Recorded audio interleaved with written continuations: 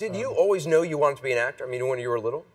Yeah, I think I did. Yeah, when I was a kid, I think I probably would have wanted to play baseball, but I knew pretty well I couldn't hit the curveball, or that those guys were a little better than me. But I wanted to be like an athlete or an actor or a musician, and I think I was probably better at acting than the other things. So you also had a very famous babysitter. Who babysat for you?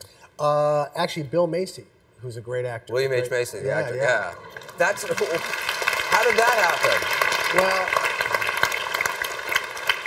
my dad knew David Mamet, who was writing plays, and Chicago's a big theater town. And then Bill Macy actually he built the cubby holes in our kitchen where we used to put our stuff. Did he really? Yeah, he was a carpenter.